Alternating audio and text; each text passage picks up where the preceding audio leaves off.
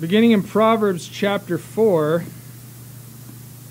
let me start by reading the first 13 verses there. Proverbs chapter 4, and in verse 1. Hear, ye children, the instruction of a father, and attend to know understanding. For I give you good doctrine, forsake ye not my law. For I was my father's son, tender and only beloved in the sight of my mother. He taught me also, and said unto me, Let thine heart retain my words, keep my commandments, and live. Get wisdom, get understanding. Forget it not, neither decline from the words of my mouth. Forsake her not, and she shall preserve thee. Love her, and she shall keep thee. Wisdom is the principal thing, therefore get wisdom. And with all thy getting, get understanding. Exalt her, and she shall promote thee. She shall bring thee to honor when thou dost embrace her. She shall give to thine head an ornament of grace. A crown of glory shall she deliver to thee. Hear, O my son, and receive my sayings, and the years of thy life shall be many. I have taught thee in the way of wisdom. I have led thee in right paths. When thou goest, thy steps shall not be straitened. And when thou runnest, thou shalt not stumble. Take fast hold of instruction. Let her not go. Keep her, for she is thy life. The idea that I'm dealing with today is simply hear. Hear. And right in the beginning of this proverb, and you'll find it over and over and over again throughout, the idea of hear, hearken, listen, attend. God wants us to hear his word. He wants us to hear from him. When he speaks, it's not just so he fills dead air. God speaks so that his people would receive it. A gift is only a gift if you actually take it. A spoken voice is only heard or does what it's intended to if it's heard and received.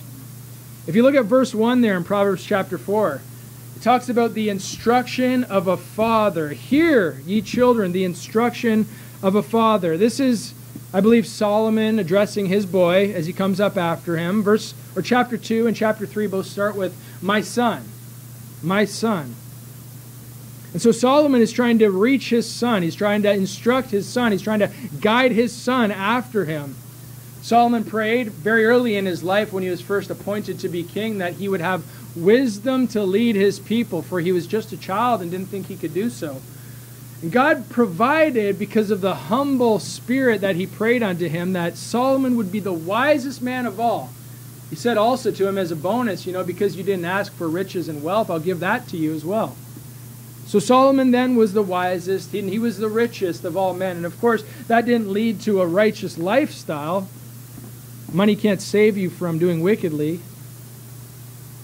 Solomon had no worries, and yet he learned much because of the wisdom of his heart. He grew in grace. He understood scriptures. He penned scriptures. And he wants to present this to his boys after when he says, hear, attend unto no understanding. He says in the second half of that verse 1. Attend to no understanding. He says, here, be present. Attend to know what understanding is and what it even means. Verse 2 says, for I give you good doctrine, forget ye not my law.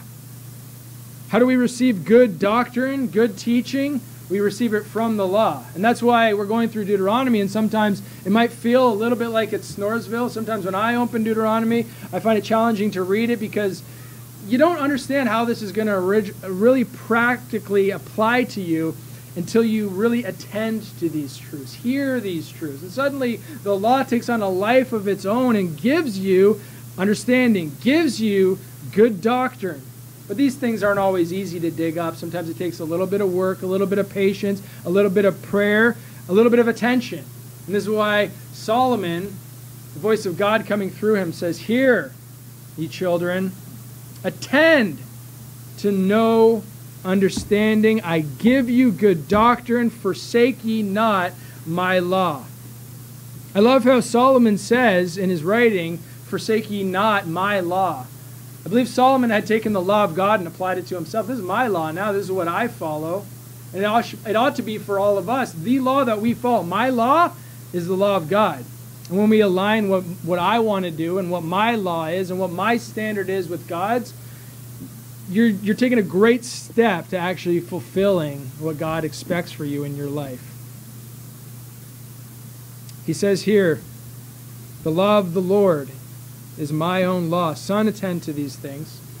He wants us to study then Numbers, Leviticus, Deuteronomy, Genesis, Exodus. He wants us to absorb all of these scriptures, the law, and in them we'll find good doctrine. In them we will know understanding as a result. These are words that we ought to live by. Verse 3 continues on and says, For I was my father's son, tender and only beloved in the sight of my mother. He taught me also, and said unto me, Let thine heart retain my words, keep my commandments, and live. These are indeed words to live by, and they went from the father to David as Solomon's father, and now Solomon wants to give it unto his children, that generations after would know, seek, believe, attend unto the law of God. If they would do so, they would live. Keep my commandment and live is the promise here that God makes. We can continue on down. It says, Get wisdom and get understanding. Forget it not, neither decline from the words of my mouth. Forsake her not, and she shall preserve thee. Love her, and she shall keep thee. Here, wisdom is being personified as a woman. Don't forsake her. She shall preserve thee. Love her, and she shall keep thee. It's like a father's instruction, and here wisdom is like the mother's tenderness and love. They come together in leading the child onto that right path. Verse 7, it says, Wisdom is the principal thing. Therefore, get wisdom. And with all thy getting, get understanding. The primary, the first, the principal thing is wisdom. The most important thing we can grasp in this life. I bet you Solomon is thankful that was the first thing he asked of God when the Lord said, What will I give thee? He said, Give me wisdom, that understanding heart, that I can lead these people. It's the principal thing, and Solomon set off early in his days to get that. Exalt her, verse 8, and she shall promote thee. She shall bring thee to honor when thou dost embrace her. She shall give to thine head an ornament of grace, a crown of glory. She shall deliver to thee. Hear, O my son, and receive of my sayings. And the years of thy life shall be many. I have taught thee in the way of wisdom. I have led thee in the right path. When thou goest, thy steps shall not be straitened, and when thou runnest, thou shalt not stumble. Take fast hold of instruction. Let her not go. Keep her, for she is thy life. Wisdom, get a hold of it. It's a principal thing. Get a hold of her and do not let go. This is where your life resides, especially as a believer, especially as a follower of the Almighty God. Continuing on down in verse 20, it says, My son, attend to my words. Incline thine ear unto my sayings. Let them not depart from thine eyes. Keep them in the midst of thine heart, for they are life unto those that find them, and health to all their flesh. Here I believe Solomon's promising that you'll even have health to your flesh if you just keep the words of life. So instead of hiding away from these things when you're worried about your health, you ought to get in them more and more and more. Attend to the words. Incline thine ear. Hear the sayings of God. They are life to those that find them. That means you have to look for them if you want to find them. You have to diligently seek them if you're going to get a hold of them. And if you do, there's your life. If you do, there is health to your flesh. Don't even let them depart from your eyes. Have them before thee. Keep them in the midst of thine heart. Remember these things. Commit them to thy heart. You can see then here the desire of a father, that he wants his son to hear the truth, to know the truth, to live by the truth, and receive life as a result. And I believe God, through the inspiration that he put upon Solomon, is even reaching out to every one of us today and saying, Hear the words of a father.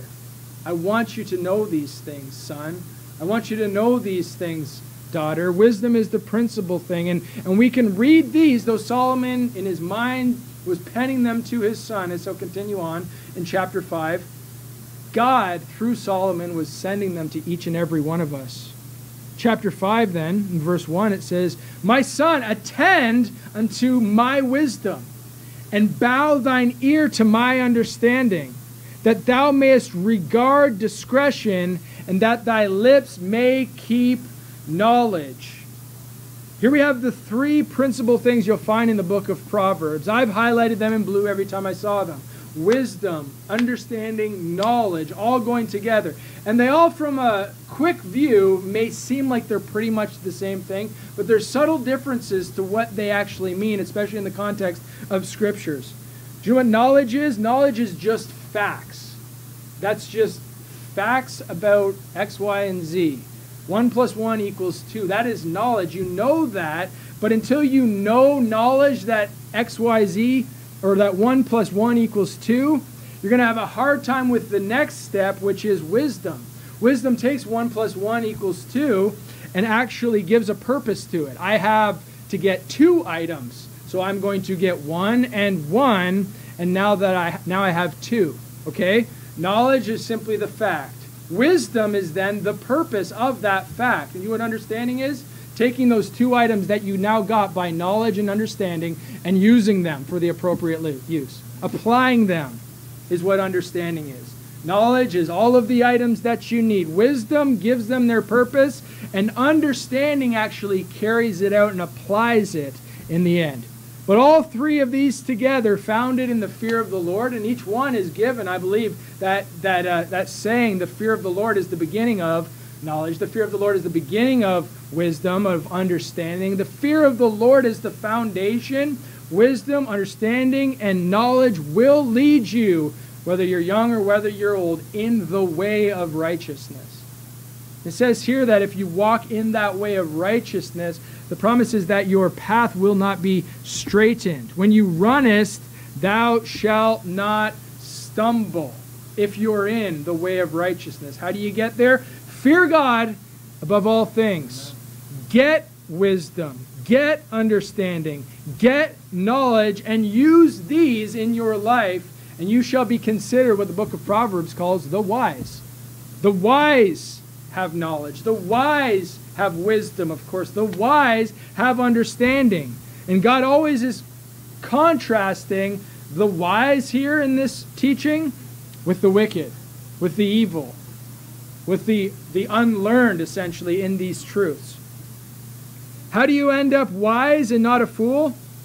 Hear the instruction of the Father. It's simple as that. The fool rejects these things. The fool has said in his heart, there is no God. But if you attend unto these things, if you hear these truths, if you hearken unto these truths and apply these truths in your life, you will be considered of the wise and understanding, and not be a fool. Where do we get this? Well, if you go to Ecclesiastes chapter 5, one book to the right, Ecclesiastes chapter 5, I would say, though we talked about it earlier, that yeah, you can get the words of God into your life, into your mind, into your heart, in your own gates and in your own place. You should do that. You ought to do that. But the best place to really grow in the things of God and to really hear the voice of God, I believe Solomon brings up in his addendum to Proverbs, the end of his life, after accumulating all these proverbs and penning many of them down, and then his scribes went and took, by the inspiration of God, I believe, the best of them and laid them forth in this final book of Proverbs that we now hold today. At the end of Solomon's life, he reflected on it all in the book of Ecclesiastes, which is obviously and honestly quite a depressing book at times, because he's always just talking about how vain life was, because he knew all of these things and yet did them not quite often. And when he grew in this area, he realized that ultimately he knew nothing at all.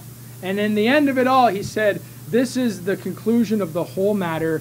Fear God and keep his commandments, for this is the whole duty of man. And this is how you can live a life that is not vain, that is not empty, that is not pointless, is to fear God above all things and keep his commandments. So again, Proverbs, he's teaching his children and children's children about how to be the wise, how to be instructed, how to be not a fool and avoid being a fool. And now here in Ecclesiastes chapter 5 and verse 1, look what it says.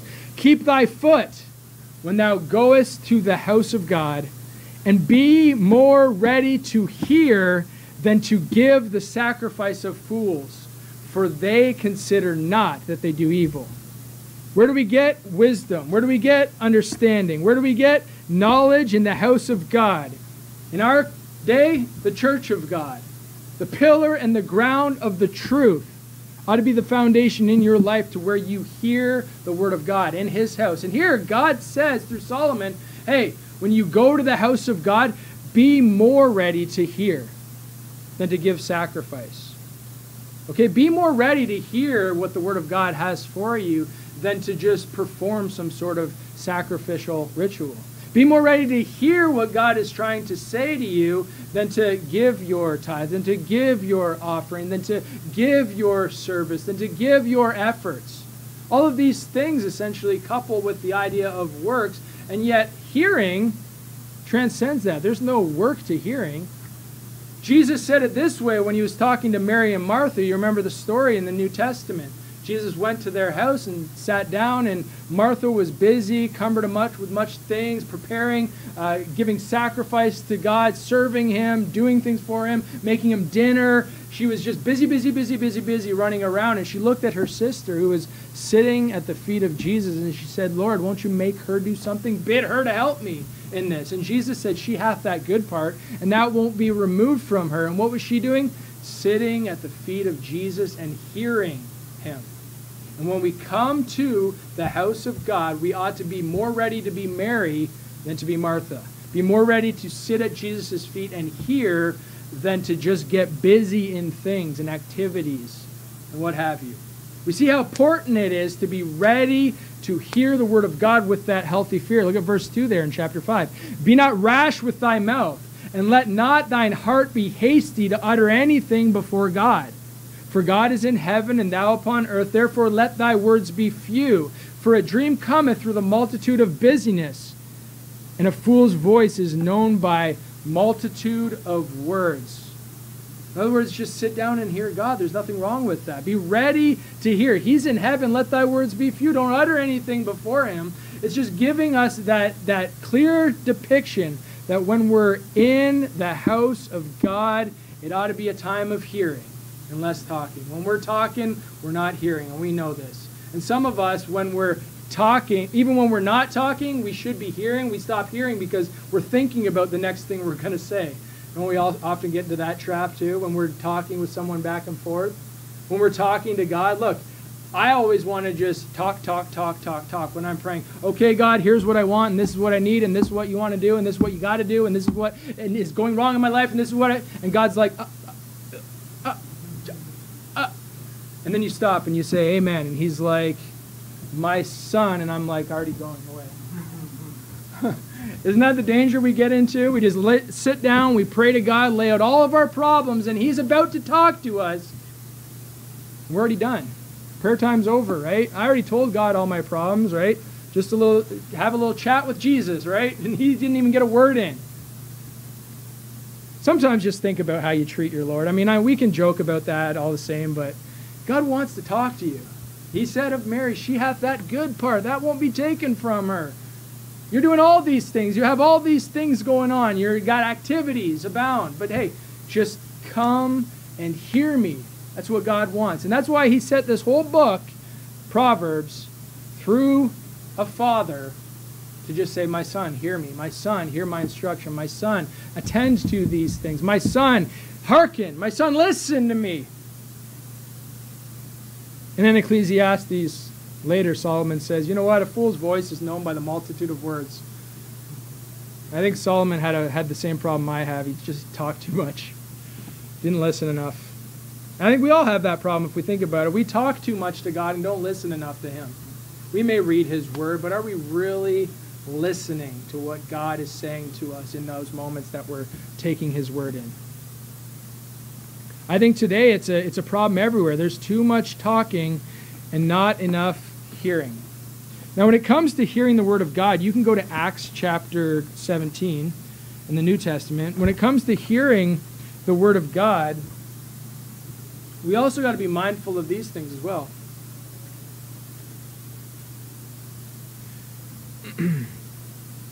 God says to be more ready to hear than to utter anything before him. In Acts chapter 17, we find the story of the Bereans. They're often referred to, but often I find that this little portion of Scripture is misrepresented, or rather, a big part of it is just kind of overlooked. Look with me, Acts chapter 17, and in verse 10. I've done the same thing, and that's why I know that quite often people miss it, because I did the same thing. Verse 10, it says, "And the brethren immediately sent away Paul and Silas by night into Berea, who coming thither went unto the synagogue of the Jews." So here's the situation. There's this great troublous uproar in Thessalonica. The brethren gather up Paul and Silas and sneak them out by night, and they enter into Berea. They probably should have, avoided getting into more trouble, but nevertheless, the first thing that they wanted to do was to just charge into the synagogue, the enemy's front lines, and they're going to go and to preach to these people. Now look at the testimony of the Bereans.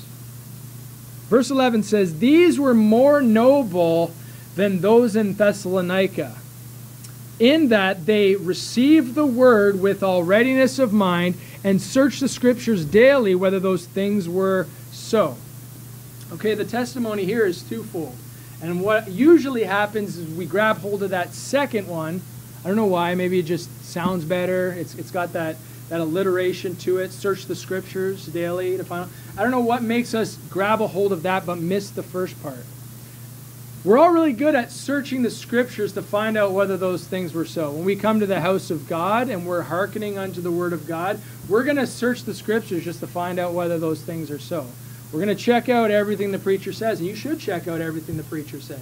We're going to make sure that what that person said was spot on with the Scriptures, and you should make sure that what you're hearing lines up with the Scriptures. So search the Scriptures daily to find out whether those things are so. But what do we miss often is that first part. Received the word with a readiness of mind. Hearing, hearkening, ready to hear, more ready to hear than to speak, than to utter anything before God. We often miss out on the part of receiving the word with a readiness of mind. We become critics, and any one of us, we can look around the room, and I know people that have went to churches that weren't the best, and churches that weren't ideal, and churches that had differences of opinions than what you had. So we've all been in scenarios where we went in and we heard something that didn't line up with what we believe the Bible taught. We searched the Scriptures to find out whether those things were so, and then we exposed them as a heretic. Maybe not to that extreme every time, but you know what I'm saying. We're really good at finding fault in what's being said, finding fault in the word that's coming across, because we're not grabbing hold of really the nobility of the Thessalonians was that they coupled these things. And when they couple these two items, what happens? Verse 12, "Therefore many of them believed, also of honorable women which were Greeks, and of men not a few." So many, not just a few, believed as a result of coupling, I believe, the reception of the word with a readiness of mind with searching the Scriptures daily to find out whether those things were so.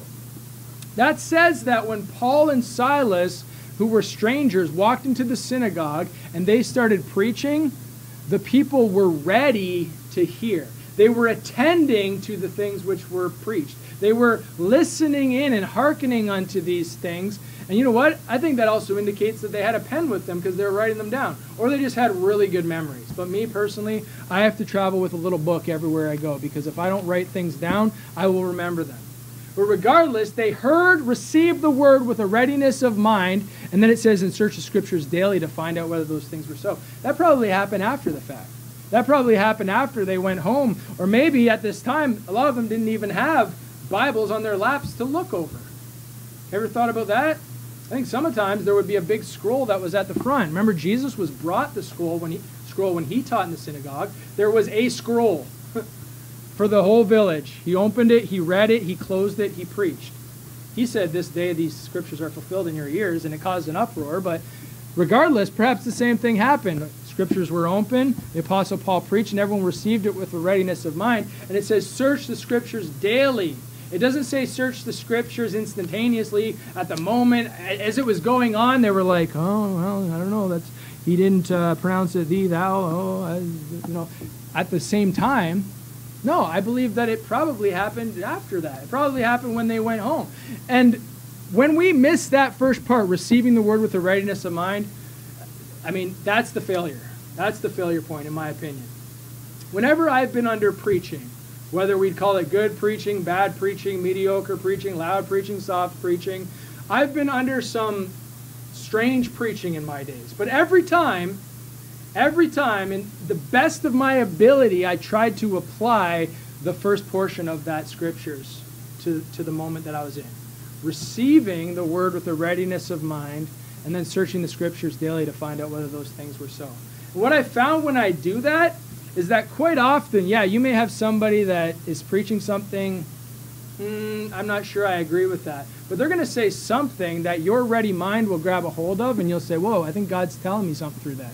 I think I can hear the word of God in that. Even though this is like a Presbyterian pastor and I'm only here because I'm at a wedding, I think he said something. I think God just said something through that man. I think I'm hearing the word of God. I receive that with a readiness of mind, and later it affirms in my Bible study that, yep, God spoke to me through that Presbyterian dress-wearing weirdo. Okay? Now, I'm not, of course, advocating that you spend all of your weekends in a Presbyterian dress-wearing church, right? But you find yourself in scenarios sometimes that aren't ideal. The preaching isn't the best. The preaching is... If you're ready to receive the word, look at what happened to these Jews. Somebody came in that was a born-again Christian, completely different than what they would ever believe, and yet they received what he was preaching with a readiness of mind, and as a result, God spoke to them in so much that not a few, many of these dress-wearing Jews believed on Christ that day. Amen. Why? Because they were noble enough to say, this is a man of God, okay? I don't know much about him. I've never heard him speak before. Let's see what the Apostle Paul has to say. And you know what? The Apostle Paul, if you read the scriptures, many accused him of having contemptible speech. So I don't think he was a great orator. I don't think he was a great speaker, but he had the power of God on him. And so when he came up and maybe stumbled and bumbled, or maybe he kind of read into his scriptures like this, and he wasn't very excitable, and he didn't pound the pulpit, and he just...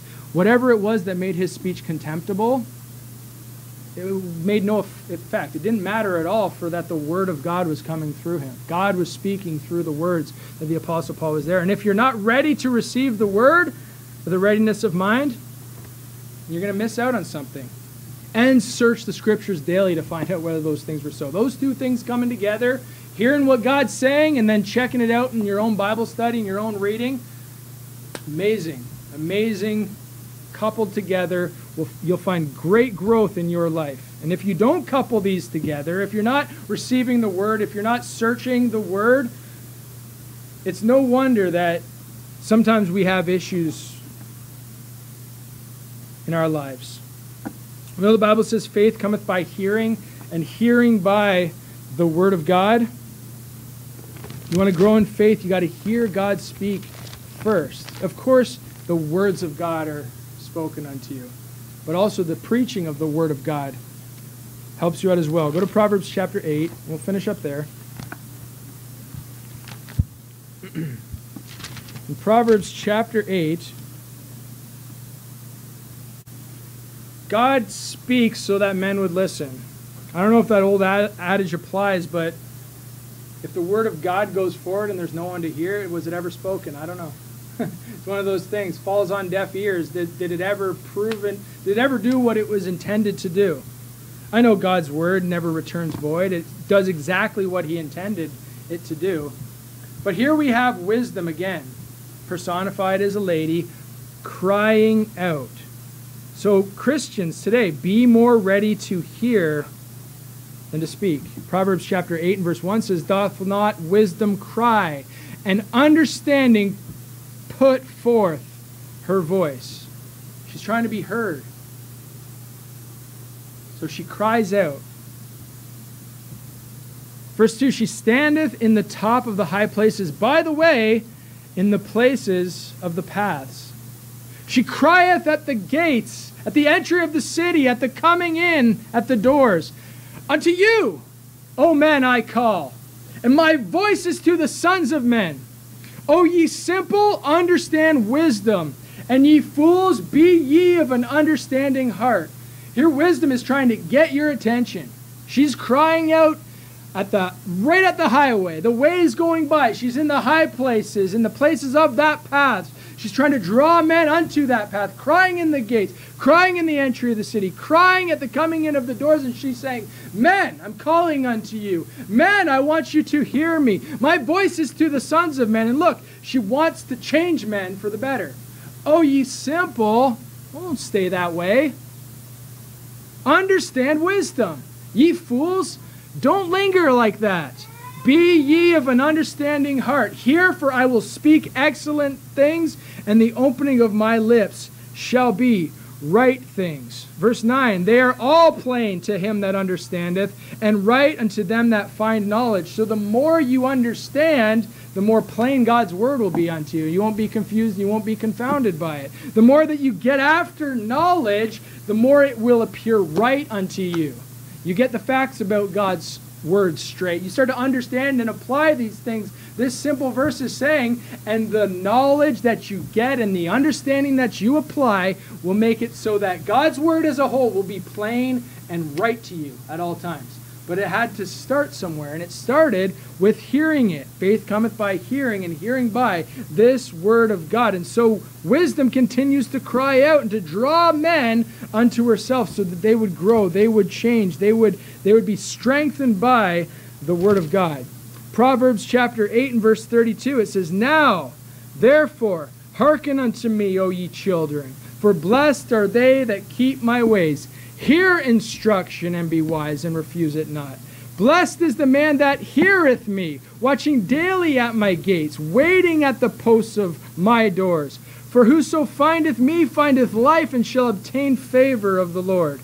But he that sinneth against me wrongeth his own soul. They that hate me love death. Wisdom again, reaching out to children and saying, hey, time to grow up. Keep my ways, you'll be blessed. Hear instruction and be wise, refuse it not. So once you've heard it, hey, time to be wise and apply it. Do something with that truth that you've just heard. Blessed is the man that heareth, watching daily at my gates. You know what that means is even when wisdom has gone and taken a rest, you're waiting at her door saying, I need more wisdom. You're waiting at the gates for as soon as they come open. I need more wisdom. You want understanding. You want to grow by the words of God as they come forth unto you. Blessed is the man that heareth, watches daily at the door, waiting at the posts on the door. It says this, whoso findeth me findeth life. If you're going to find something, you have to seek something. You have to go looking for wisdom. And wisdom is here in the Word of God. God's waiting to speak to you through His Word. In the preaching, God's waiting to speak to you through His Word in the reading of it. But if you don't go looking for it, you'll never find it. You got to find wisdom. How do you find wisdom? Go looking for it. And when you do, you will obtain favor of the Lord. And that's the greatest of favor you could have. You don't need to have favor of the world. You don't need to have favor of your bosses. You don't need to have favor of the guy that works at the corner store. You don't even need to have favor among your peers here if you have the favor of the Lord. How do you get that? Find wisdom. Find understanding. Find the life that is in these things. Look what God says of His own law. Listen for me in Proverbs 19. It says, the law of the Lord is perfect, converting the soul. The testimony of the Lord is sure, making wise the simple. The statutes of the Lord are right, rejoicing the heart.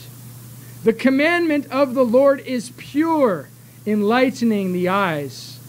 The fear of the Lord is clean, enduring forever. The judgments of the Lord are true and righteous altogether.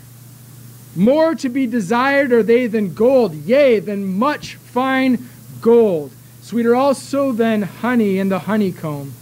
Moreover, by them is thy servant warned, and in keeping of them there is great reward.